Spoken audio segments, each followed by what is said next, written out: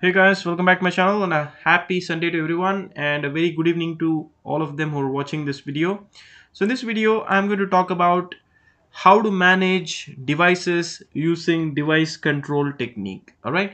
So in the previous video, in the last video, I had given a brief or a complete demonstration about how device control management works if you work in an IT organization, that too specifically if you're working in a cybersecurity domain and you're also endpoint security specialist.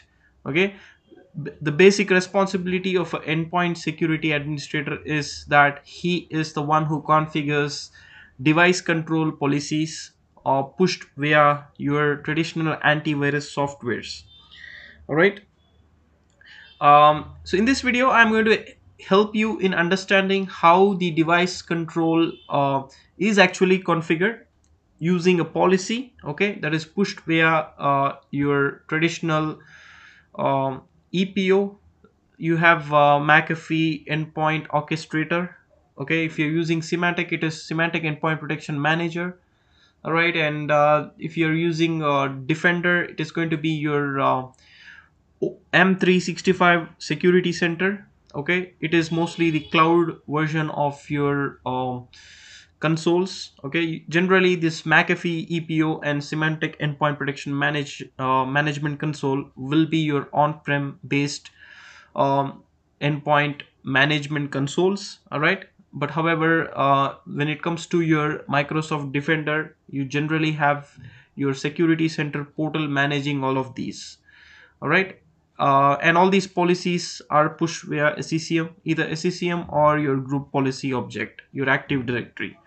All right, and when it comes to your Symantec Endpoint Protection Manager, or when it comes to your McAfee EPO, all the policies are managed centrally via your endpoint orchestrator from McAfee, or it will be your Symantec Endpoint Protection Manager, which manages all these policies. That also includes your device control policy.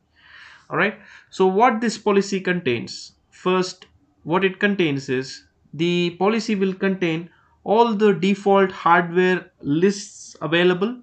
Okay, when I talk about default hardware lists, okay, all these hardware devices, generally what it contains is it contains a class ID, or it also contains something called as device ID. All right, so this is what I have just made a document, guys. Okay, you can see just now what I have specified here.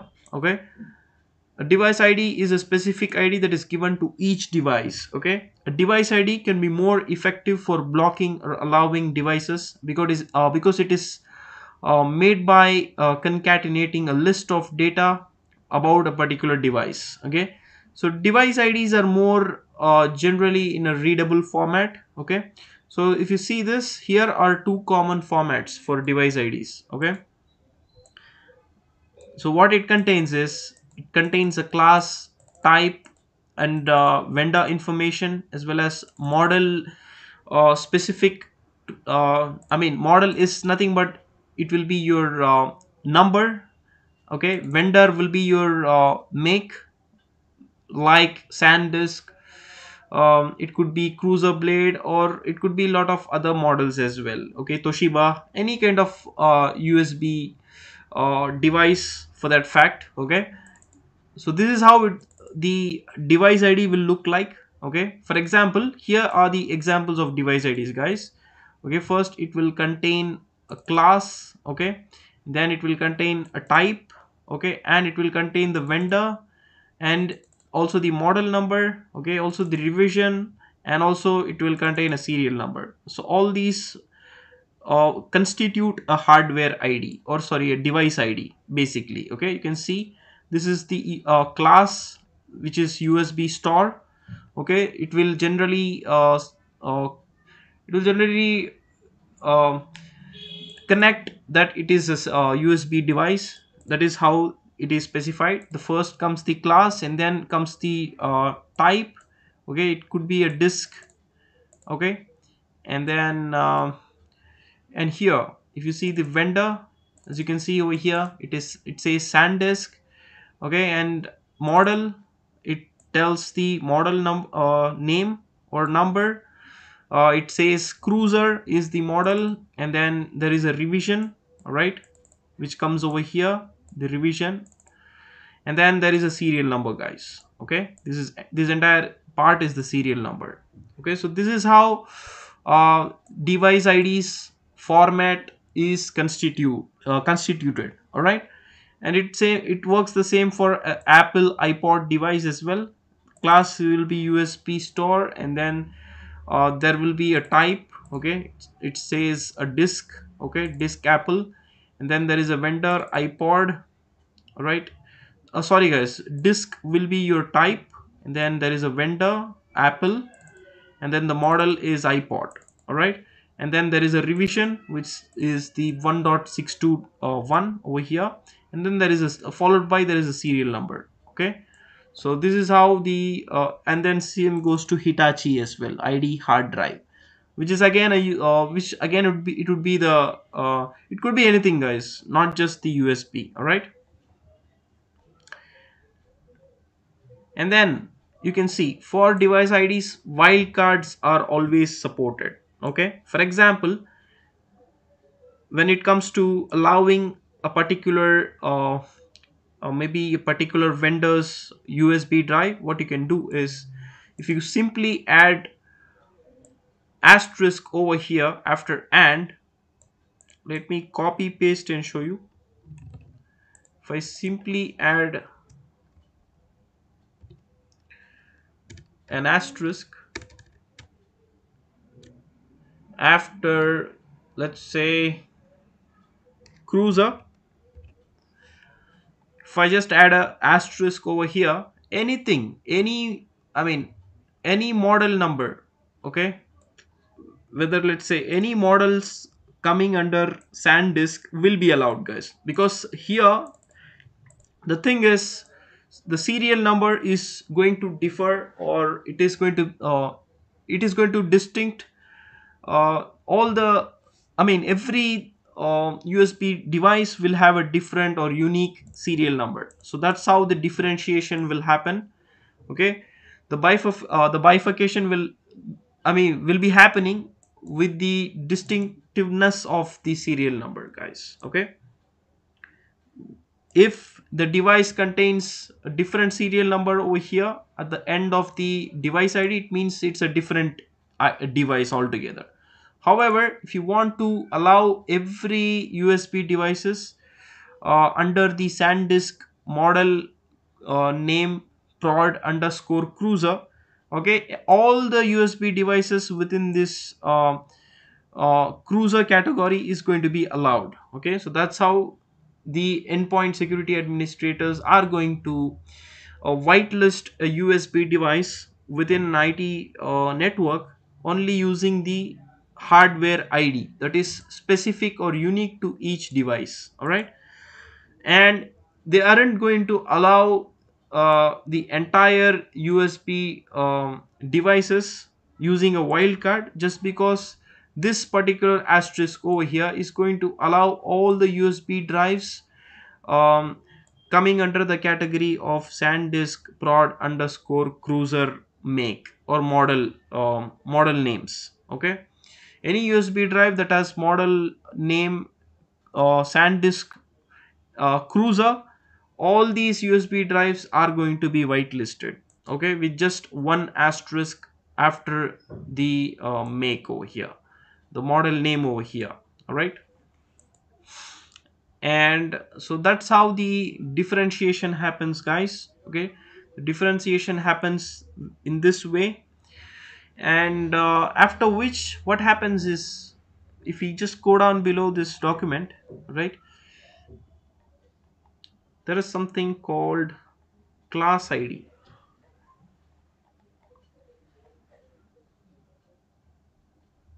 I think I have not documented the class ID thing just yet. So let me see if I can make a document on class ID as well.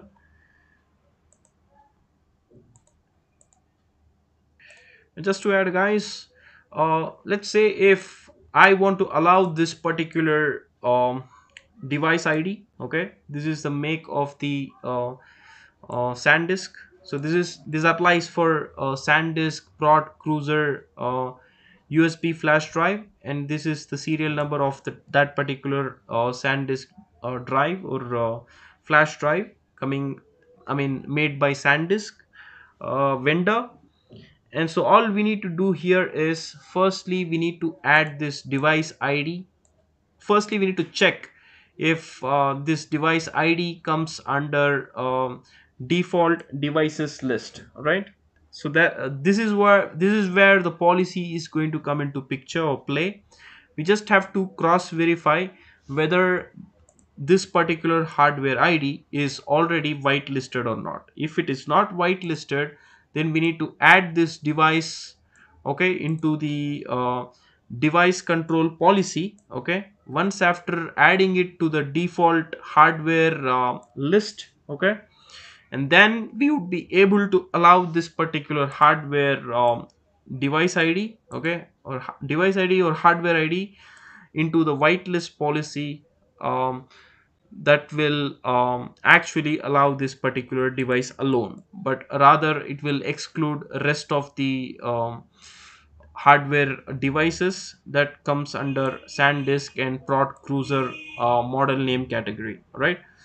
So only we will be allowing this hardware ID and then ignoring rest of them, right? So this way we are securing our network, or companies secure their network by just allowing specific authorized USB devices, and by blocking rest of them, okay, so that it prevents data theft, okay, as well as it prevents security breaches. All right, and before they allow, guys, okay, the local cyber security team will also check whether this particular USB drive is encrypted with a password, or it is protected with a decryption key or not. All right, because unencrypted USB drives will not be allowed at all. Okay, whenever data is exchanged, okay, between stakeholders or within the IT companies, okay, they will ensure the data present within the USB flash drives is encrypted, okay, and also it is also it needs to be ensured that it is actually free from any viruses. All right, they will ensure the USB flash drive is scanned prior to copying of confidential data, company's confidential data. Firstly they will scan it for any viruses, right, and also ensure that the device in the form of USB flash drives are indeed password protected, okay, or it is encrypted with a decryption key. All right, so that's how it is done, guys. And I'm just going to quickly search for some online articles and give you some insight about what is class ID, okay, within the device control management. So guys, I'm back. So here is what class ID is about. Okay, a class ID is a generic category of devices that are designated by a Windows operating system. Okay, and also class ID is always listed as a GUID. All right, so here are the examples of some of the class IDs, guys. Okay, for disk drives, this is going to be the class ID. So this is universally accepted, guys. This is not going to change at all. All right, when it comes to disk drive, this is going to be the class ID. All right, and when it comes to storage devices, this is going to be the class ID. Okay, so this information is not going to change at all. It's universal for everyone. USB devices, this is going to be the class ID, guys. All right, and DVDs and CD-ROMs, this is going to be the class ID, guys. And ID, this is going to be the class IDs, guys. And this is going to be the class ID for PCM CIE, right? And if I just talk about a note, just wanted to give you a note. Generally, wildcards are not supported on class IDs, guys. All right, so that is understandable. Okay, so generally when it comes to IT organizations, they will never block or allow hardware devices using their class IDs. That's simply because, for example, let's say if I create a rule within the device control to um, allow or block USB devices under its class ID, then for example, let's say if I want to, if I allow this particular class ID over here, which is tagged to USB devices, all the USB drives are going to get allowed, guys. Okay, regardless of model name, model number, right, and make of the, does not depend, it does not matter what kind of USB device it is. Okay, everything is going to get allowed, right? But when it comes to hardware devices or device IDs in particular, you can allow it based out of its device ID that is unique to every USB devices. Okay, and it is device specific, guys. Device ID is nothing but it's device specific. Every device will have its own or unique device ID. Okay, and that's the speciality of using your device ID to either block or allow that particular device under the device control policy, right? However, when it comes to class IDs, okay, if you just use the class ID for either whitelisting or blacklisting, okay, it's gonna create a lot of mess. Okay, let's say if I just put a rule, a conflicting rule, okay, within the device control policy, I say that uh, this is going to be I mean, I just create a rule, okay, to allow USB driven I mean, let's say if I'm going to block all the USB devices, okay, by just putting a rule that says block this particular class ID that is tagged to any USB device. Okay, and then what it is going to do is it's going to block everything. Okay, then even if we create a rule that is going to let's say if I'm just going to try and allow this particular USB device, okay, which I showed you earlier. All right, if I'm just going to say, if I'm just going to allow this particular USB device using its hardware ID, okay, there is high chance that it is going to not work because there is a conflicting rule. Okay, because this particular rule says block any USB device. However, I'm just going to put a rule to just allow this particular hardware ID, and it's going to create conflicts. So it's, I mean, it's basically not ideal to use class IDs for either blocking or allowing, actually, right? So it's better you use the wildcard format, or you just use the hardware IDs unique to each USB device for either blocking or whitelisting. Okay, however, like, but I'm not saying that it's gonna not gonna work, but however, mostly IT organizations will use class IDs if they just do not want to uh, use USB drives within the organization at all. Okay, if the data exchange between stakeholders isn't happening using the USB devices, then that's the particular case or scenario where they will tend to use class ID to block everything. Okay, I mean, allow nothing at all.